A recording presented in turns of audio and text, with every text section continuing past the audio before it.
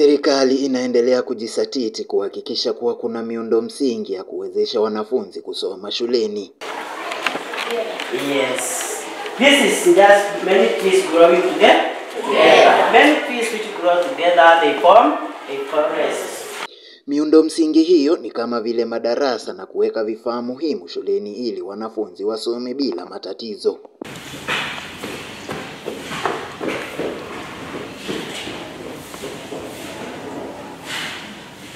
Lakini hata kama kuna vifaa muhimu shuleni, kuna rasilimali ambayo ni lazima hiwe ndiposa wanafunzi wasihangaike.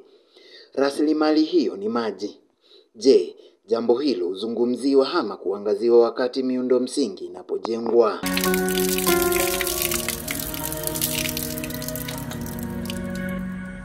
Ni katika pumzi hiyo ambapo shirika moja lisilo la kiserikali limejenga tangi za kuhifadhi maji katika shule za msingi na sekondari katika eneo la uwakilishi bunge la Kiharu, kaunti ya Murang'a.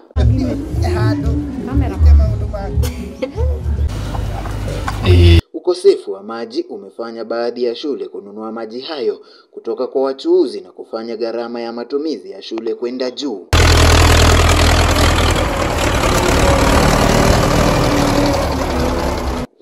Shirika la Kids International kupitia kwa mdhamini wake Karanja Mboru kufikia sasa limejenga tangi 76 katika shule za umma na kuwawezesha wanafunzi kupata maji kwa matumizi.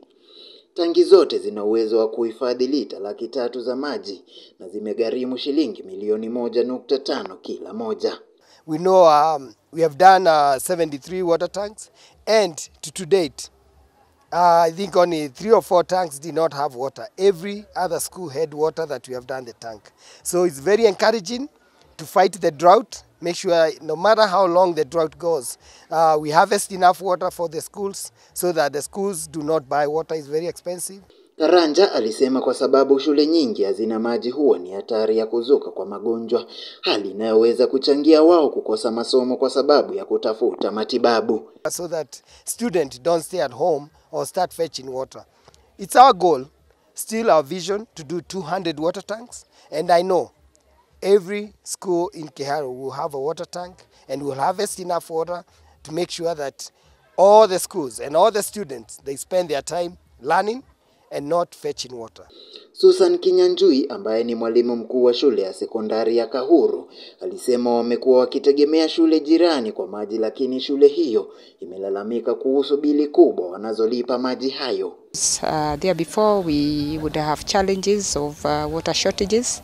We have a few plastic tanks, but as from today we are very lucky school because we will never suffer water shortages. Kinyanjui alisema kutuma wanafunzi kuchota maji nje ya shule kumetoa mwanya kwao kujiingiza katika maovu yanayoweza kuathiri masomo yao.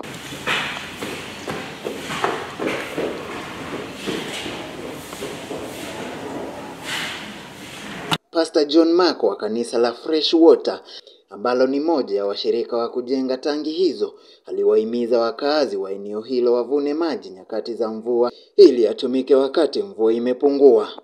And harvesting water matters. And the better that you can harvest water, the more crops you can grow, the more food that you can share with people. Maji ni uhai na kila jambo huhitaji bidhaa hiyo katika maisha ya kila siku. Mbali na jamii, shule zinahitaji kuwa na maji ya kutosha kwa wanafunzi ili kuwarahisisha jukumu lao la kusoma na hasa kukidhi mahitaji yao ya kila siku. This is just many trees growing together. Many trees which grow together, they form a forest. Fabian Muya, makala ya Undugu na Elimu.